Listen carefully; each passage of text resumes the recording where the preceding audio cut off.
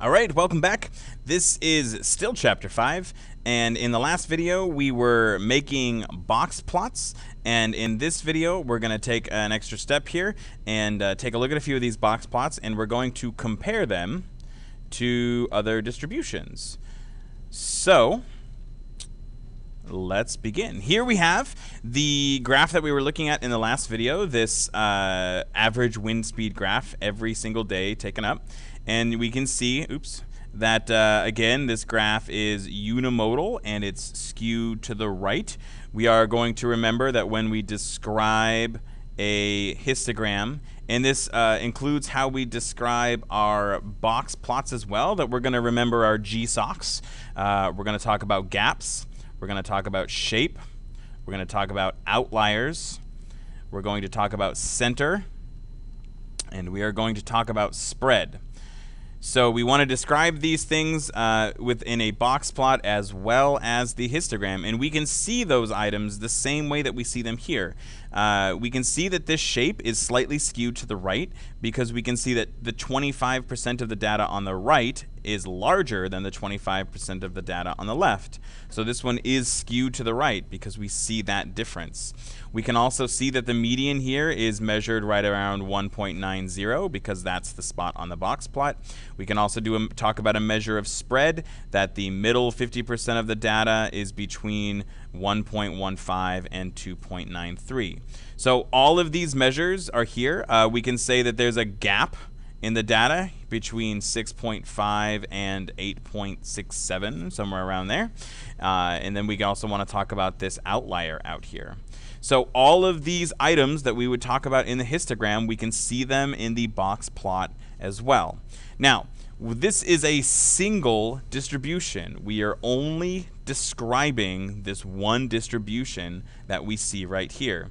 But like we said in the last video, oftentimes it is more interesting to compare similar data of two different distributions to see if we can gain any knowledge by that. So on this next slide, we have that same data. This is the same average wind speed data, but it is now broken up between the spring and summer months and the fall and winter months. So we can do that same compare description of these, but we will now do the same thing where we're talking about g-SOCs, right? We want to talk about our g-SOCs still. But when we compare the two, we need to write comparative statements about our g-SOCs. So for example, we would say something like, there are, in the fall and winter months, there was a large gap between 6.5 and 8.9, whereas in the spring and summer months, there was no gap in the data. To talk about the shape, we can say the shape of the spring and summer months is unimodal and skewed to the right, whereas the shape to the, well, and in a similar vein, the shape of the fall and winter is also skewed and, unimodal and skewed to the right. However, the fall and winter months tend to be a little bit more spread out. Right. So again, we can find IQRs for these, and then we can say something about the IQR of this, where the middle 50% seems to be between about 0.5 and 1.5 or 2, right in that area, whereas the inner quartile range for the fall and winter months appears to start at about 1.5 and go to roughly 3.5. So we're making comparative statements about the two distributions. And again, in a full description, we need to address every g-SOC, g-SOCs, with a comparative statement. That's an O, and that's an A. Comparative, comparative, there we go, I can spell it. With a comparative statement. So we need to say the shape of this versus the shape of this, the center of this versus the center of this, the spread of this versus the spread of this, right?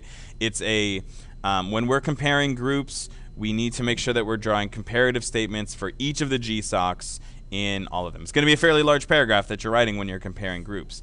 And I will say that on the AP exam, you will almost be guaranteed to have to do some kind of question in your free response where you're either writing about a distribution itself or comparing two distributions, and the way that they're scoring it is they're looking for your GSOCs, right? You have to address all of them with comparative statements, otherwise you are losing points for that particular section. So every GSOC needs a comparative statement. The gaps in this versus the gaps in this. The shape in this versus the shape in this. The outliers in this versus the outliers in this. The center of this versus the center of this. And the spread in this versus the spread in that. It's a long bit of writing that you have to do. But again, you have to do that, especially as part of the AP exam, to get those points. Okay. So when we're comparing, we need to make sure that we're looking at all of those aspects. And again, that does tell us a lot about this distribution. We can see from the distribution that the spring and summer months are significantly more tame than the fall and winter months, because we have a lot more days of low wind than in the fall and winter. The fall and winter have more days of high wind and less days of low wind. So and I think that's in the United States anyway. That should be familiar to us. If you're from a different part of the world, then this data is going to look very different for you.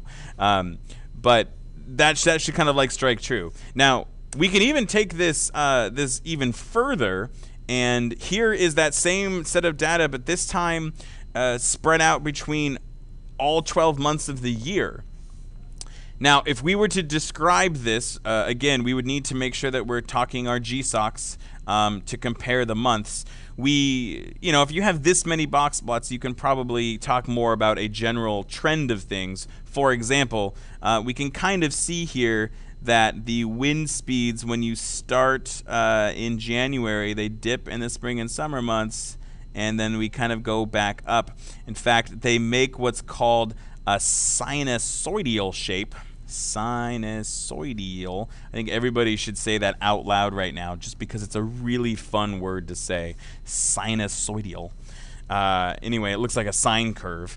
So we can say that it has that, and we see a definite dip in the wind speeds in those spring and summer months, but then start to come back up in those fall months. And it's not just the medians, right? We can see that same kind of curve in the upper quartiles, the lower quartiles, the same idea. The minimums are still kind of there, not as much, but there. In the upper quartiles, kind of there, but less. Notice that the minimums and maximums are less resistant to that. Those large numbers outside of the middle, right? Our maximums and stuff are less resistant to that, especially if you're looking at the month of November over here, because this is that huge day that we had over here that's showing up as big outliers everywhere. As it turns out, this is Hurricane Karen. This is Hurricane Karen. It was in November, late November of 1989, which is when this data was taken. So we've got a hurricane there that's causing that huge outlier. But again, this side-by-side view of these box plots tells us a lot more information about that wind speed data.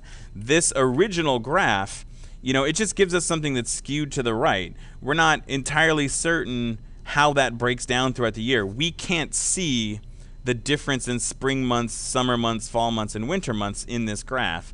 But as you break it down and make a box plot for each one, it tells us a lot more interesting information about the average wind speed.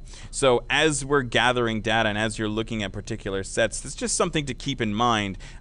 Breaking data down into subsets can sometimes be very useful in giving us really interesting information. And again, we can see these outliers in this day. Like we had a really windy day in July. That was an outlier for that particular day, but this outlier in July was just an average day in November because it was 50%. And breaking down the data this way allows us to see that kind of information, that something that's an outlier in July is just normal in November. And something that is an outlier in November would be unheard of in July. Like this would be so far outside the normal wind patterns that we would really start to question what was happening if this was happening in July because that's like, you know, something that high up is basically like end of the world kind of things happening. Like there's lots of very terrible things going on because we have giant wind speeds like this in July. So that's going to be that's really everything that we've got for Chapter 5.